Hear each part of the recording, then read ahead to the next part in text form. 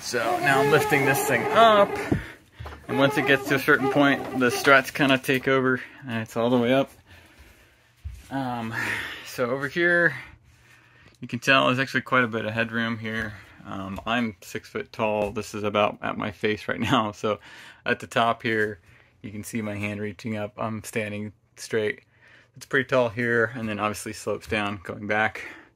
Lots of places to attach things. So one of the things that we did that's custom here is this additional bed. So this is something I actually built. It's really easy to remove if you don't want it. But my son sleeps up here. It's just a 5 foot long bed, pretty narrow, but this little enclosure, I don't know, it's easy to take out if you don't want it. It's just attached with a few bolts here.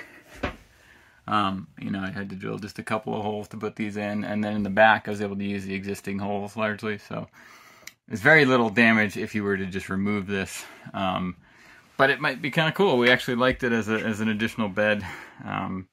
So over here you have, this thing flips up underneath. So if you want to get if you want to like store bikes here or something, if you don't need the sitting area or bed, you can do that. And then this flips up as well and attaches here using those straps to the roof. And then you end up with like a bunk bed situation. So you either have 2 beds here, or, you know, fold it out of the way for storing toys or whatever you want.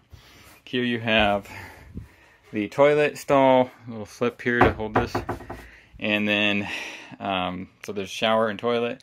There's a curtain that attaches up here in the ceiling so that you can have kind of a shower curtain.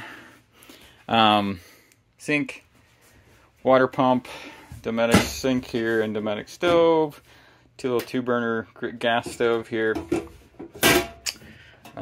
Lots of, so your voltage meter, and then lots of little 12-volt outlets and tucked away in different places. Like down here, there's an additional one down here. And then there's several right here. You got a 12-volt and a USB built in here as well. There's lighting and fuses. Really easy access to the stuff. The Truma, I think, is a C44 fridge. Really efficient fridge. And then over here, of course, you have the sleeping area, so and / eating. So this thing lays down flat on here, fits in nicely, and then you put the additional pad that's folded on top, and then you get a good sized bed back here.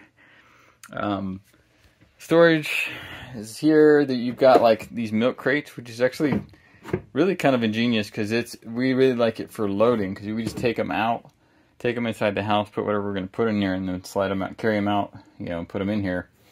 Then this is the battery compartment in here. You can see the little heater outlets here as well.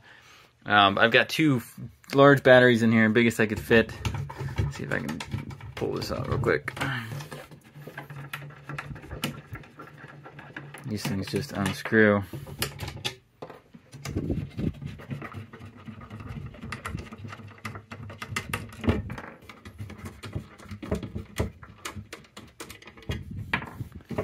So here you can see a couple big old batteries in serial here. These do quite well. I don't remember the exact dimensions or whatever ratings they had on them, but they're 2 pretty serious batteries. Again, more storage off of these milk crates all throughout. And then over here you've got your water pump switches, your lighting. Too bright in here to tell. This is where you control water heater and the thermostat for this thing. This thing turns on, and then I think I've got it actually disconnected at the moment.